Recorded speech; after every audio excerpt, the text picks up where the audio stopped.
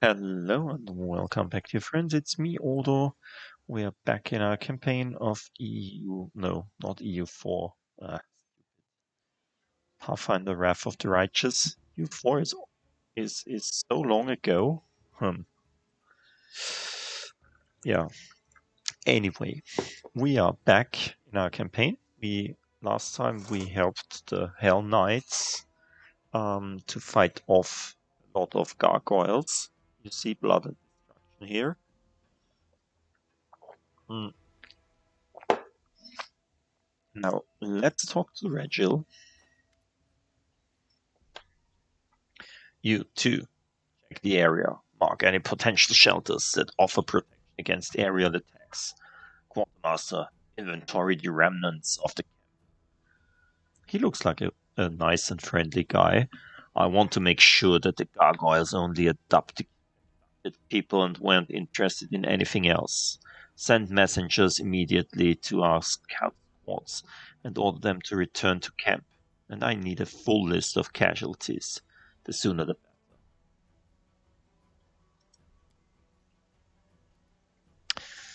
better. He turns to you and nods slightly. Commander, your arrival was well timed. Now we can finally talk. I am quite interested in the events that occurred at the Great Garrison. I suppose you have questions for me as well?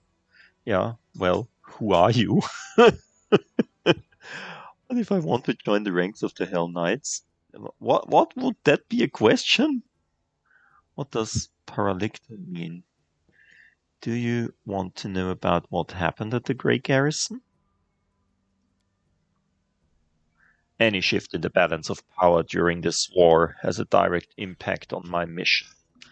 If a new player appears who is capable of fighting demons effectively, then I am ready to support that person with all the resources I have at my disposal. Seems like a lawful evil character, something like that.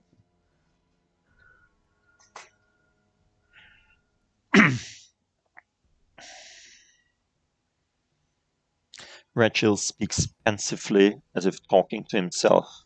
But naturally, I cannot blindly trust a stranger, even one marked by the gods. The gods blessed me with an incredible gift, and Queen Gulfrey put me at the helm of the crusade. But that's not enough for you, is it? You have every right to doubt. I usually don't trust strangers either. I don't care at all. Better you believe me. Ah, that's good. We don't trust strangers. After most of the strangers we found just attacked us. So we understand each other. Thank you, Commander. Regill nods more to himself than to you. Also, I don't think that my character would speak lightly to such kind of character. We are true neutral. We can blend in with everyone. Is there anything you'd like to know before we move on to more serious issues? Uh, what are Hell Knights doing here within the borders of the World Wound? Same as you and your army, fighting a war against the demons. The Hell Knights have always been a part of the Crusades from the very beginning. We don't answer to Queen Galfrey, and we act on our own authority, but we serve the common cause. The Scari's spawn have no place in the world. We want to build. Regill barks out the final words. Hmm. Funny, isn't it? Knights clad in black armor have been fighting this war from the off, but most people don't even know it.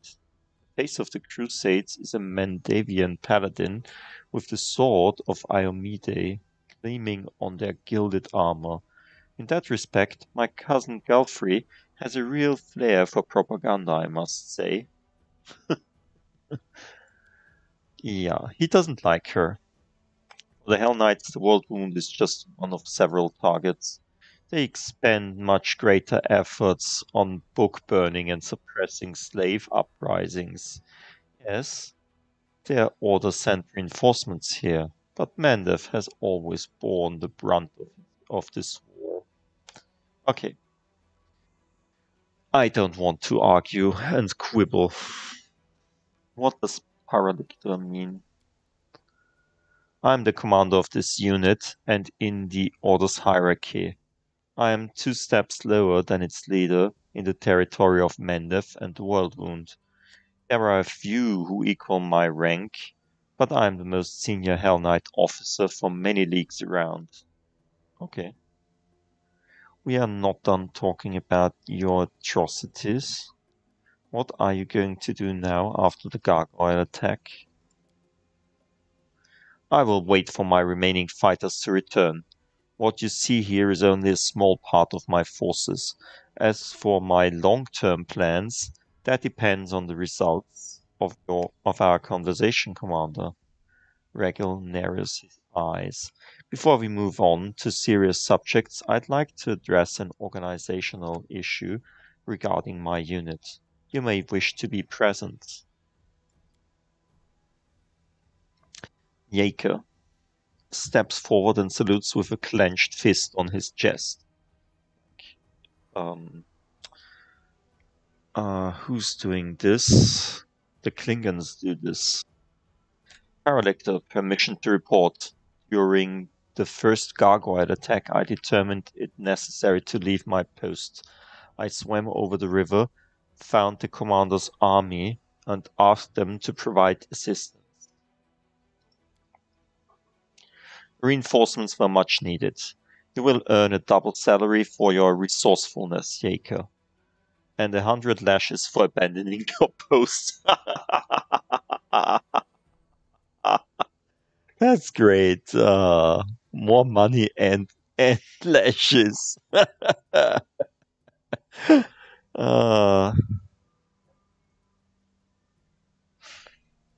Chaotic. I wonder if it's foolish and overly harsh to punish Jaeger for leaving his post when he did it to bring help.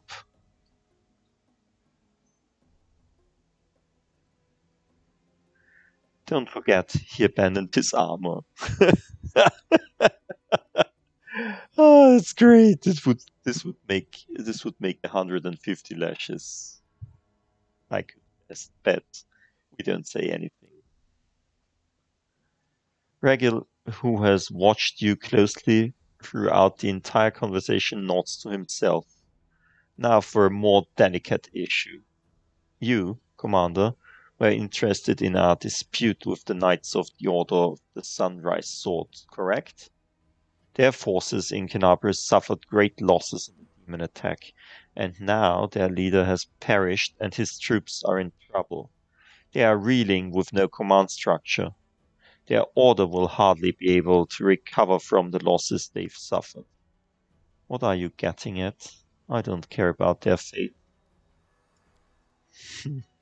These fighters aren't the finest material I've worked with, but if I assume formal command over them, I'll be able to reforge them into weapons of reasonable quality. 1 or 2 might even become true Hellknights. The rest will be put to good use as well. Ah, interesting.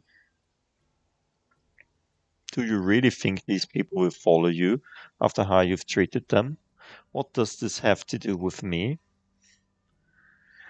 You have already shown that you will easily sacrifice these people, use them as living shields for your precious knights. I won't let that happen. Let them join my army. At least I don't treat my soldiers as expendables. No one but them has the right to decide their fate.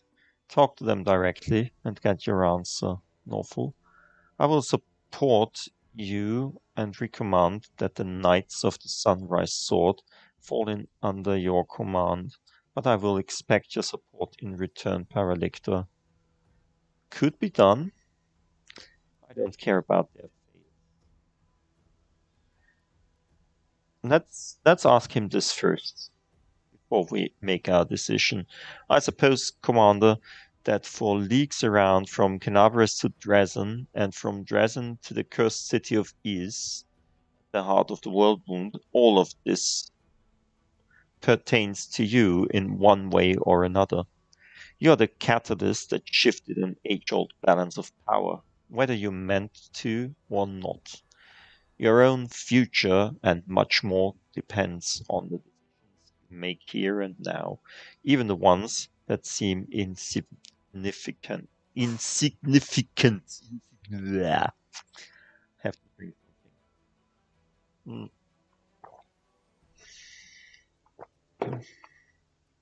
Let's ask the first as well. Though not the best, they are still warriors and knights. They know what discipline is, and that victory in war doesn't come without cost.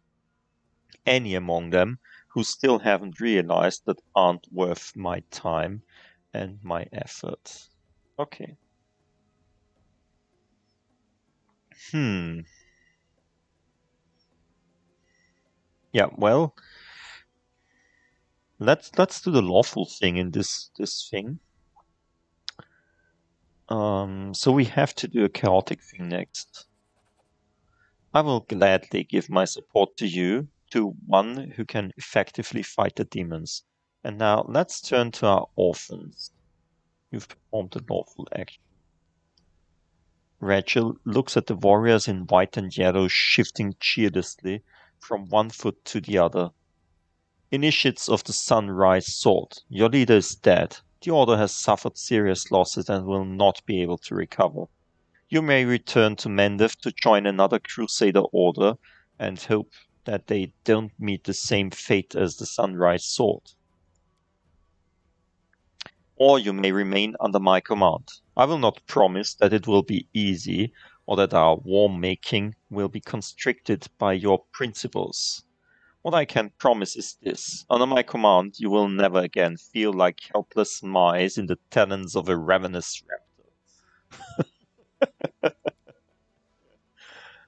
Sunrise Sword Priestess, does that mean we've worked off the precious resources you spent on us? Water, medicine, and bandages? Yells one of the knights in white and yellow. I wouldn't make such an offer if I thought you were useless garbage. The initiates of the Sunrise Sword consult with each other for a time, and then one of them, a young woman in knight's armor, steps forward. Thank you for your trust, Paradictor. We will stay, and are ready to obey your orders. Fine. In due course, I will review your troops and make any necessary decisions regarding your role in my unit. And now, Commander, for the most important issue, cooperation between our forces. We do have a common enemy and a common battlefield. Oh, we checked the perception part. We passed the perception check. Blah. You're looking at me strangely, Paradictor, when we discussed Jaker's punishment and when we were deciding the fate of the Sunrise Swords. It's as if you're testing me. Let's do this. Why not? I do not believe I made any attempt to conceal my interest in you, both as a new strong leader in the region and as the bearer of a highly unusual power. Of course, I'd like to know what's inside your head. One could say that it's my duty. My army and I are going to Dresden to free the city from demons. You can join forces with us. Yeah, of course. We want them to join us. We need every man, I think. And no. Dresden, an ambitious goal, but most reasonable. Imagine how such a victory would rally all the separate bands of today's Crusaders under one banner, and we certainly need a base of operation inside the World Wound. Brauchen wir das wirklich? I mean, do we need that really? I stand ready to support you. Moreover, I can accompany you in your campaign. However, I would remind you that Hellknights are outside of Mendev's jurisdiction. My unit and I will join your forces and obey your orders, but only for as long as I deem that our goals coincide. Ja, klar. I like his eyes. They are still bright. Neither the darkness nor the paleness has taken them for now. Interesting. Hell no. We don't need the likes of these black armored statues. I don't want to fight side by side with someone who will slit my throat if I'm weak and wounded. You can't defeat one evil by inviting an equal, but slightly more organized evil into your ranks. Slightly more organized than the demons? I could consider that an insult. Can we take him with us? I've never dealt with Hellknights before, but from what we've seen, they're serious fighters. That's just what we need. And just think how that armor will look in the painting. They'll in the paintings they'll make about our battles. Yeah, it's a deal, or you and I have different. Yeah, we'll take him. I mean, we already got rid of one of the Inquisitors, so we can't get rid of the Hell Knights as well.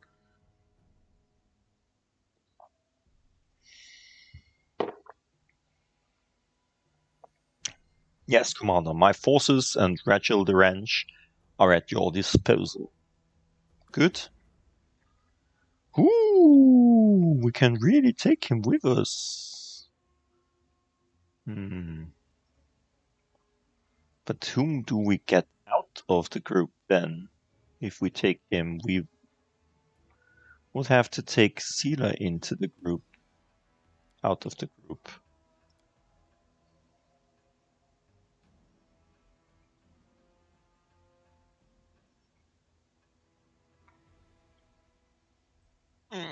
Let's look at him. What does he do? A lawful evil Hell Knight. Armiger Hell Knight. What's an Armiger? Until would-be Hell Knights take the trial referred to simply as the test, in which they enter single combat with a conjured devil and either emerge victorious or die, they are known as Armigers. So that's a Hell Knight in waiting. And he's a gnome, is he? That's a gnome. Gnome, yeah. Lawful evil gnome. Seldom you find these things. The whitish looks of hair on his head mark the time until his inevitable death. Yet his own fate doesn't seem to worry Regill Derringe, a Hell Knight to his very core. For those who hurl themselves into living weapons, there is no greater purpose than to strike. However, only time will tell where the strike will end. Okay, he has an armor class of 26. That's quite good. He has plus. Yeah, let's do the level up. We will do the level up that they intend us to do again. Hell Knight can't cast spells. So he's kind of a warrior. Armiga is a fighter, and Hell Knight is just a good fighter.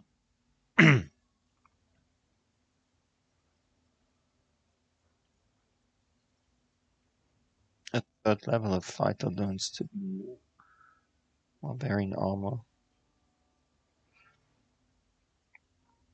Okay. The armor check penalty goes down by 1. That's good.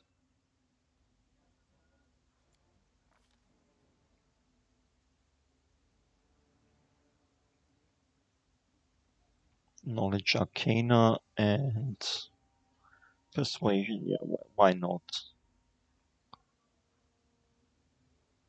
He looks ridiculous. I mean, in this armor. Improved 2-weapon fighting. Sounds interesting. What does this do? You get a second attack with your offhand weapon, albeit at a -5 penalty. Okay.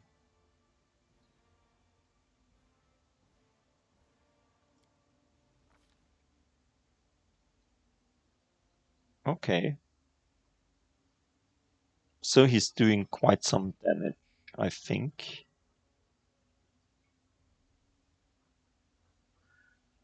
He has a base attack bonus of +7, +2. He has a +1 on strength, and a +4 on dexterity. What weapon do you use, my good sir?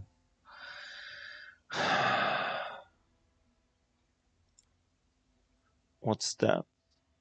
Cold iron gnome hooked hammer. Two-handed.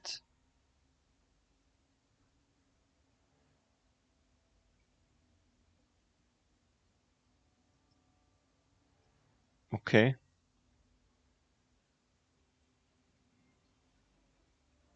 6 to 11 points of damage when equipped. That's not great, I think.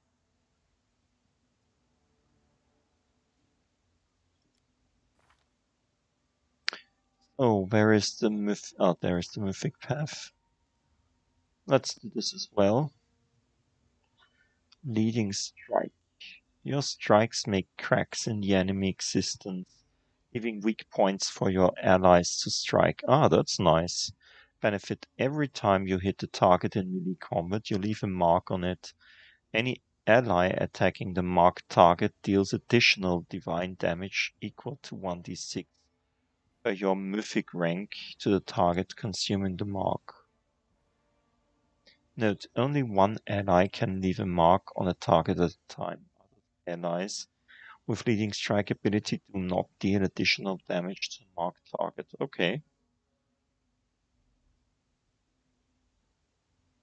Sounds nice. Sounds good. He's attacking often. He has, well, he doesn't have a good AC. Uh, he doesn't have a very good, what's it called?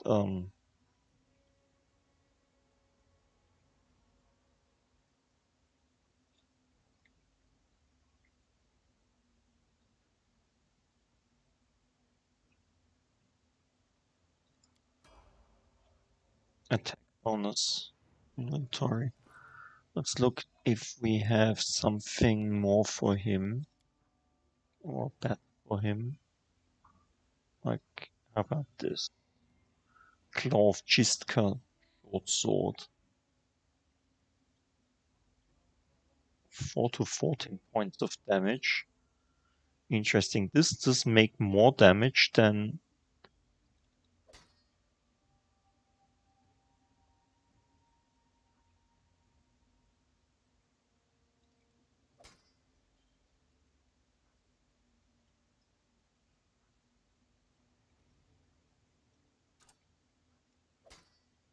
Yeah, let's do it like that.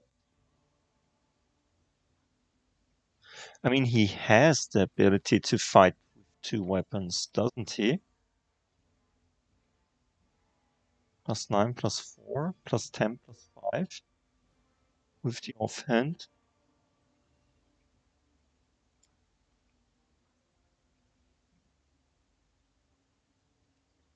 Weapon focus. Ah, I see. 2-weapon fighting. Yeah.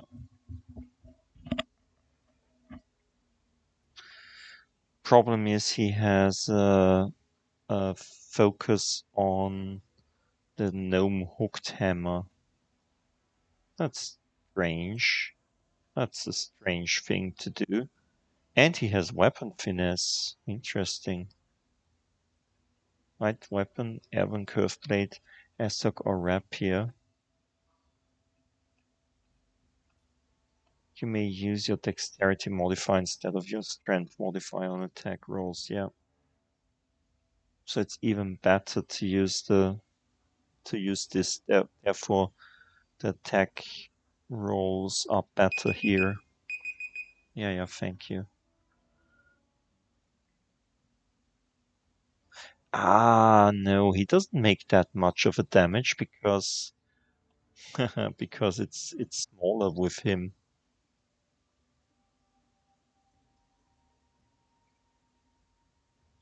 Yeah, let's see how it goes in this way.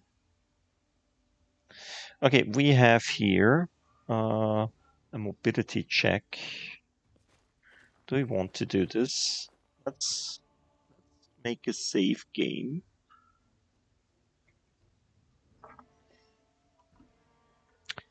Before we hobble down there. Across there.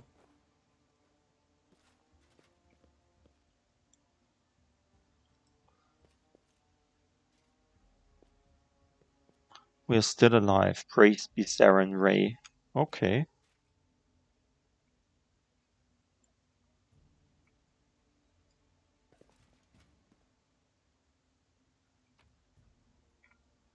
Let's take stuff. The skeleton of a man wearing armor from the time of the First Crusade. It's holding the skeleton. What? It's holding the skeleton of a child with strange proportions and animal paws instead of its right arm and leg. Oh, interesting. So, wait, we found some ring of protection. Ring of protection +2. You have a ring of protection +1, I guess, yeah. You don't have a ring, so you get it.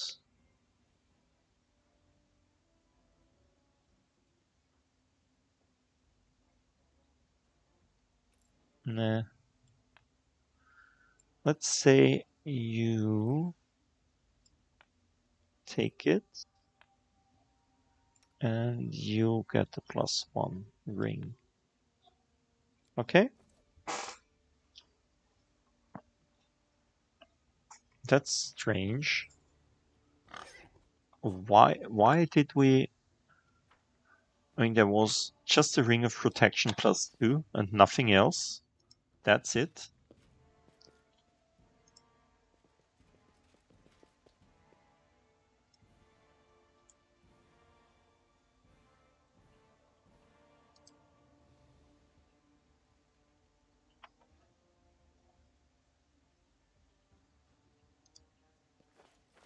Is there something else in this direction?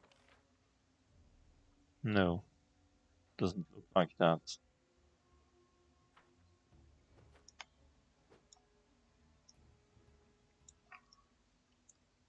Hmm.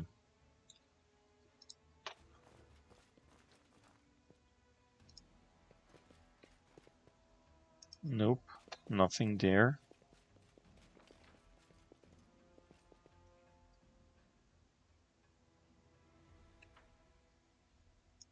I mean, it looks like there would be some way down there, but there is no way. Yeah, anyway. Let's move back out.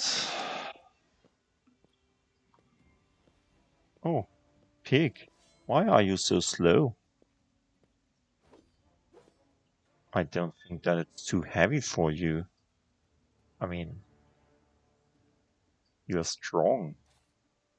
You're a really big pig. No. Yeah, safe game.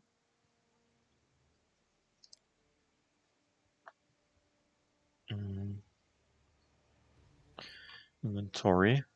Pig. Let me see.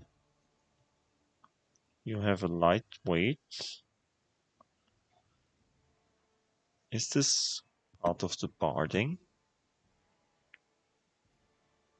This +2 height barding grants Etzera cold resistance 10, the +2 competence bonus on saving throws against movement impaired. Impairing effects. Interesting. Should even be fast with this. What's that? Tyrannosaurus claw.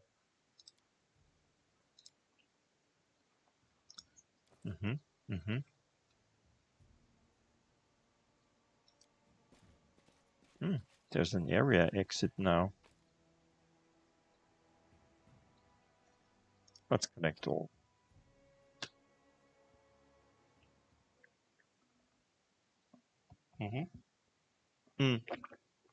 Anyway, at this point, my dear friends, we will stop for today. I hope you enjoyed it. See you next time soon. Bye.